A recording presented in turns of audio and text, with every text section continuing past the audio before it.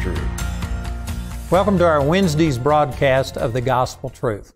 This week I've started sharing probably my favorite teaching, talking about spirit, soul, and body. It's about who you are in Christ. It's your spirit that got changed, not your physical body. You still got the same body. You still got the same mind. Now those things are subject to change. You can exercise, you can lose weight, you can educate yourself and do change to a degree, but you still have a body and a soul that have not been saved. They've been purchased.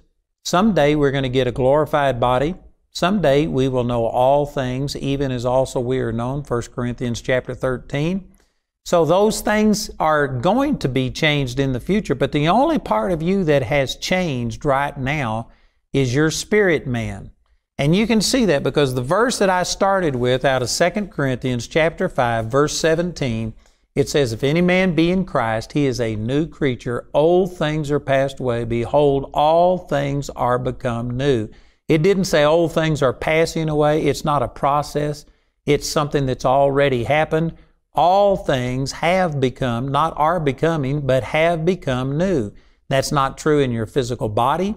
It's not true in your soul, but in your spirit, you are a completely brand new person.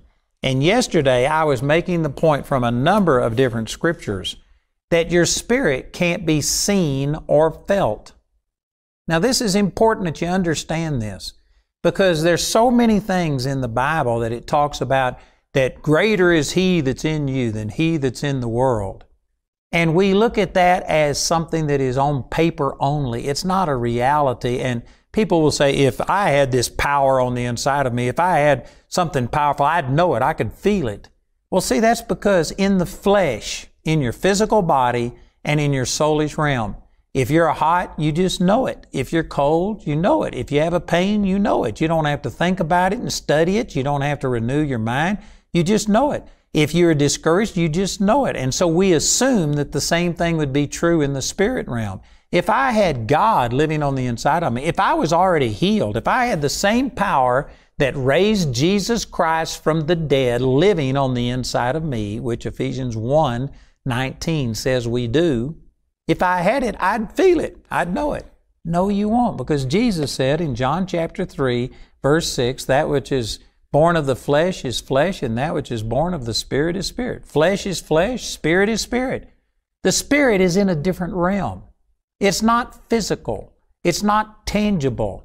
It's not something that you can feel and perceive with just your five senses, what you can see, taste, hear, smell, and feel. The way you see what's going on in the spirit realm, Jesus said in John chapter 6, verse 63, it's the spirit that quickens, the flesh profiteth nothing. The words that I speak unto you, they are spirit and they are life. And in James chapter 1, it says that when you look into this perfect law of liberty, you're like looking in a mirror. It's a spiritual mirror. If I want to see what I look like in the physical, I have to go look in a mirror. Did you know that you have never seen your face? And some of you think, well, that's crazy. I have too. No, you've seen a reflection of your face. You've seen a drawing of your face. You've seen a picture of your face. But you, with your physical eyes, have never looked at your face. How do you know? How do you know all of these things? You're just taking what you see. Haven't you ever stood in front of one of these mirrors that makes you look tall and skinny or short and fat? Did you know that a mirror can distort things? How do you know that what you're seeing is actually accurate? Now, I'm not trying to get you to doubt, but I'm saying, here's the point. You are taking by faith a representation, a reflection, a drawing, a picture of what you look like. And you believe it, and you act accordingly. Did you know what? You can't see with your physical eyes your spirit, but you can take what the Word of God says as being accurate, and you can read and hear who you are in Christ and what you have. And as long as you understand that there are spiritual truths and realities about you, who you are in the Spirit, that you can't perceive with any physical means. If you can understand that, then you can read what the Bible says about you and just believe it. But you know, if I told you, well, you don't have any pain in your body, and yet if you felt pain, well, then it'd be hard for you to understand this because I'm saying something contrary to your experience. And you'd say, you know what, I don't care what you say. Here's what I feel. And the sad fact is most of us have been totally dominated and controlled by the flesh. What we see, taste, hear, smell, and feel. And we've gotten to where if I can't perceive it by one of these 5 senses, then it's not real, it's not reality, it doesn't exist. But that's not true. There are spiritual things that you can't see or feel. Let me give you an example of this over in 2 Kings and in chapter 6 is an instance where Elisha, the prophet, had been telling the king of Israel all of the king of Syria's battle plans. And so every time the king of Syria would send an ambush into Israel to fight with the king of Israel, Elisha, God would tell him and he would go tell the king of Israel, and so the king of Israel would ambush the ambush. And this happens so often that finally the king of Syria says, somebody here's got to be a traitor. Somebody here's giving away my military secrets. And one of his servants says, it's none of us, but there's a man of God, Elisha, who tells the king of Israel the words that you speak in your bedchamber. And in verse 13 it says, and he said, go and spy where he is, that I may send and fetch him. And it was told him, saying, behold, he is in Dothan. Therefore sent he thither horses and chariots and a great host, and they came by night and compassed the city about. And when the servant of the man of God was risen early and gone forth, behold, a host compassed the city, both with horses and chariots. And his servant said unto him, alas, my master, how shall we do? This is just the old English way of saying he panicked. He was seeing all of these soldiers, a great host, maybe thousands of Syrians surrounding the city. And he knew that why they were there. Finally, somebody had told them that Elisha was giving away all of the king of Syria's battle plans. And so they knew that they were in trouble. And he told his master, what are we going to do? And look at this in verse 16. And he answered, this is Elisha, answered and said, fear not, for they that be with us are more than they that be with them. Now see, if all you think is real is just the physical realm, if you are carnal, that's what the Bible calls carnal. You know, we don't use the word carnal much, but if we do, it's usually a derogatory term talking about somebody being bad or evil or something like that. But the word carnal just means of the 5 senses or dominated by the 5 senses is what it's talking about. So when you say a person is carnally minded, it just means that they are controlled and dominated by what they see, taste, hear, smell, and feel. They don't perceive that there's anything beyond just this physical, natural realm. And so, here Elisha said, fear not, they that be with us are more than those that be with them. If you are carnal, just dominated and controlled, thinking that all that exists is in this physical realm, that there is no spiritual world, there is no spirit on the inside of you, if it's all just physical, natural, well then people would say, Elisha lied. And you know, this is what a lot of people think about people who walk in faith. Now certainly there's some people that misrepresent faith and say and do some weird things, and that's not what I'm talking about. But if a person is truly standing in faith and standing and believing and speaking forth what they believe is true in the spirit realm and using their faith as a bridge to bring that spiritual truth into physical reality, well then that's what Elisha was doing here. But see, if you were just carnal, if you were controlled and dominated by your 5 senses, some people would say that's a lie, because you could count the Syrians by thousands, 1,000, 2,000, 3,000. There was thousands, horses and chariots and a great host. And then you look over to Elisha, 1, 2. 2 of you versus thousands of them. If all you acknowledge is just the physical realm, if you are only carnally minded, then you would miss out on what Elisha did here. But see, Elisha, he wasn't lying.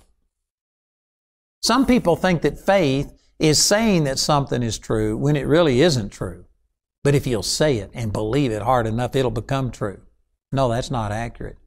Faith is saying what is true. It may not be physically true, but it is spiritually true. It's in line with what the Word of God says. The Word is spirit. and it is life.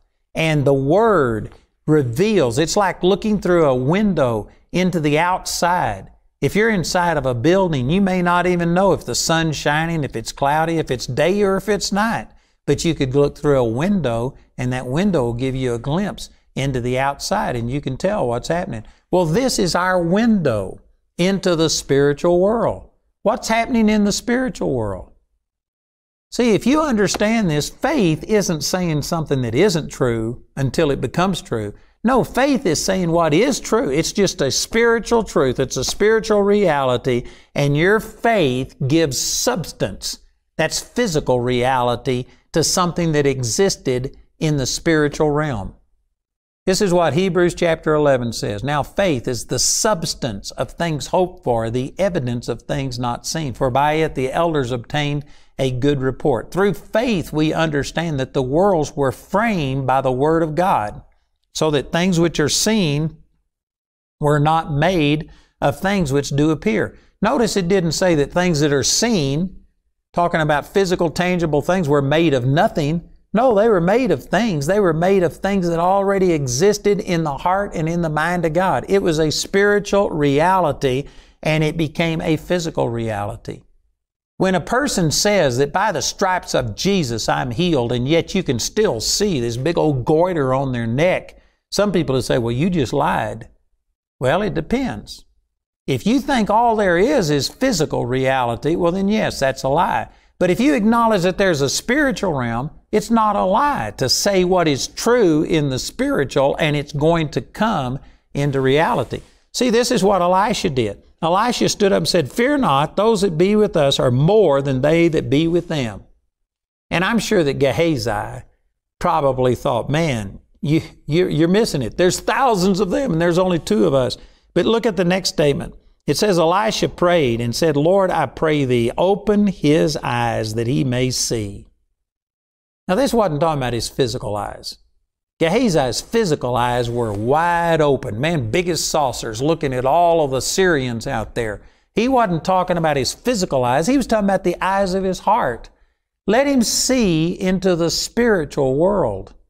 And it says that the Lord opened the eyes of the young man, and he saw, and behold, the mountains were full of horses and chariots of fire round about Elisha. Now notice it didn't say that the Syrians just disappeared. This doesn't change physical fact. In the physical realm, there were still a host of Syrians, horses and chariots surrounding them. That didn't change. It's not like all of a sudden the physical realm changed. But behind the physical realm, in the spirit realm, there were horses and chariots of fire, the angels of God surrounding them on the mountains. And so what Elisha said was true, if you take into account the spiritual world. In the spiritual world, there were angels round about them, and the angels outnumbered the physical armies of Syria that came against them. And see, this is the way it is with us. I don't deny that Satan sometimes hits my body with physical things. I don't deny that I have a pain. I don't deny that things happen, but I do deny that that's all there is. And the Bible says that by the stripes of Jesus I was healed. 1 Peter 2:24. Not that I'm going to be healed. I was in the past tense. Ephesians chapter 1 verse 19. The same power that raised Jesus Christ from the dead already lives on the inside of me. I'm not trying to get God to come and heal me. By His stripes I was healed. That resurrection power lives on the inside of me. And so I just start speaking forth what is true. It may not be a physical truth yet, but it's true in the Spirit, and my words have death and life in them. Proverbs 18:21. Death and life are in the power of the tongue, and they that love it shall eat the fruit thereof. And by my words, I can literally give physical, tangible reality to what already exists in the spirit realm. In the spirit realm, I have the same power that raised Christ from the dead living on the inside of me, but it's got to come out of the spirit and into the physical realm. How do you do that? You do it the way that God created the physical realm. Genesis chapter 1, God said, "Let there be light." God said, "Let the earth bring forth fruit." God said, let us make man in our image. God spoke everything into existence. He created everything physical from the spiritual substance that already existed, and words were the creative force. And words are the creative force for us today. You speak forth these things. But unless you understand what I'm calling spirit, soul, and body, you could refer to it as your identity in Christ, who you are in Christ, all kinds of things. But unless you understand that in the Spirit, you now are a new person and you have this raising from the dead power on the inside, that you are completely changed. If you don't understand that, if you are limited to thinking that all that exists is what you can see, taste, hear, smell, and feel, just the physical, emotional realm, then when the Bible says you lay hands on the sick and they shall recover, you'll think, well, I don't feel anything, so that must not be true. It doesn't matter whether you feel it or not. In the Spirit, you have the same power that raised Christ from the dead, and if you would just act in faith and obey and do what God says, that supernatural raising from the dead power will flow out of you into other people. But you've got to believe it. You've got to renew your mind. And one of the biggest hindrances to seeing God flow through you, to you and through you, is the fact that people are just carnal. They are limited to only what you can see, taste, hear, smell, and feel. And so the Bible will say, by His stripes you were healed. And they'll say, well, I know the Bible says that, but I'm not. Here's the doctor's report. The doctor can only check your physical body. They can't check your spirit. And they're just looking in the physical realm. In the physical realm, you may not see that supernatural power of God manifest yet, but it is there. You were healed by the stripes of Jesus. That raising from the dead power is on the inside of you, and you've got to learn how to cooperate by speaking your faith. Death and life are in the power of the tongue. Speak to your mountain. Mark chapter 11, verse 23. You got to learn how to act on the Word of God. Faith without works is dead. But man, it changed my life when I understood that my action and my confession is not something I do to get God to heal me. I'm not doing things to get God to move. God has already moved. And in my spirit, it's complete. I've already got everything. I don't need God to come and heal me. I need to learn how to release the healing power of God that already indwells me. I can't tell you the difference that made in my life. It's huge. It's so much easier to release something that you believe you've got than it is to go and get something that you don't have. You know, if say, for instance, 10 feet from me over there is healing, and I say, I'm going to be healed, well, then that has an element of doubt in it, because something could happen. Somebody could tackle me. Somebody could come and strap me to a chair, and even though healing was just 10 feet away, I might not ever make it. But if I say this is healing, I'm already here, how can I not get what I've already got? I know some of you are confused, saying, I'm not following what you're saying. I'm saying that most Christians are saying God can heal and it will happen in the future, but they don't understand that it's already happened. And why is that? Because they don't feel it. They got a doctor's report that says that this is what they've got. But see, you're just looking for healing. You're looking for the power of God only in some physical, natural way. It's in your spirit that you were changed. In your spirit, you've already got this. And somebody might say, well, what's the difference? Whether it's already here in my spirit, it's not in my body. And until it gets in my body, I'm going to die unless something happens. I tell you what, it makes all of the difference in the world to know that you've already got what it is that you need.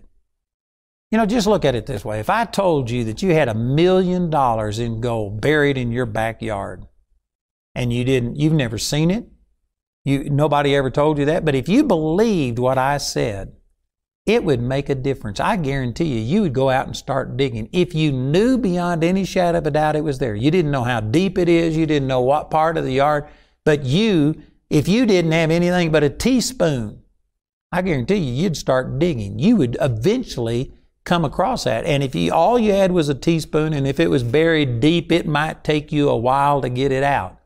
But if you believed it was there, you'd keep digging. But if you just were hoping that it was there, you might give a little effort to it, but the first time you get a blister, the first time that it becomes a little bit hard, you'd just walk away and say, I'm not sure that it's there. And you might give up, and you might leave $1 million in gold buried in your backyard.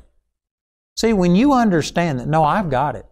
I know I've got it. I'm not waiting on God to heal me, to bless me. I'm already blessed with all spiritual blessings. By His stripes I was healed, 1 Peter 2:24.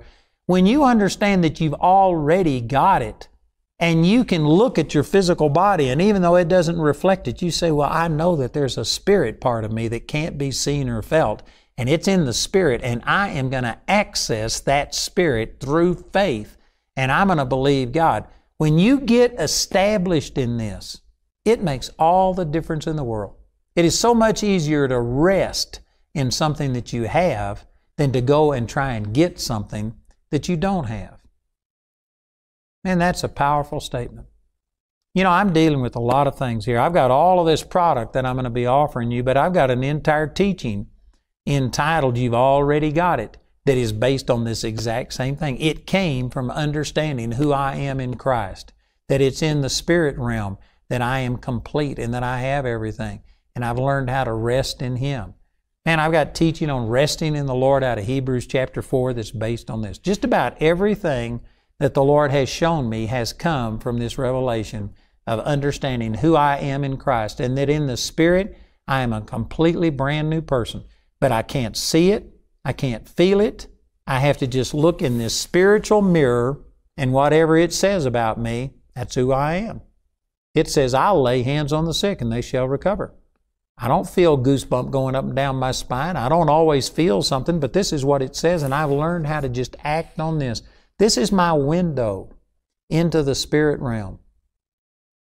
And it's how I perceive what is true about me in the Spirit. And remember, a verse that I've already used a couple of times this week, John chapter 4, verse 24, says, God is a spirit, and those who worship Him must worship Him in spirit and in truth. You have to relate to God spirit to spirit. God doesn't just come through the physical realm and touch you through your body and then through your mind. No, He comes from the inside out. When you get born again, you're a brand new person on the inside. And the rest of the Christian life is finding out what you have, what power and authority, what rights and privileges that you have. And then you get your soul in agreement. And if you do that, that's 2 against 1. Spirit and soul against body, and your physical body will just follow in line and follow suit. I'm out of time, but I will continue this. I got a lot more to share. I encourage you to please get this teaching entitled Spirit, Soul, and Body. I have it in English. I have it in Spanish. We have CDs, DVDs. We got study guides. We've got a little cartoon illustrated teaching of Spirit, Soul, and Body that this is really powerful. And my wife had actually read this book. It's an audio book, and you can get that. Our announcer will give you all of the information, so please listen and then call or write today.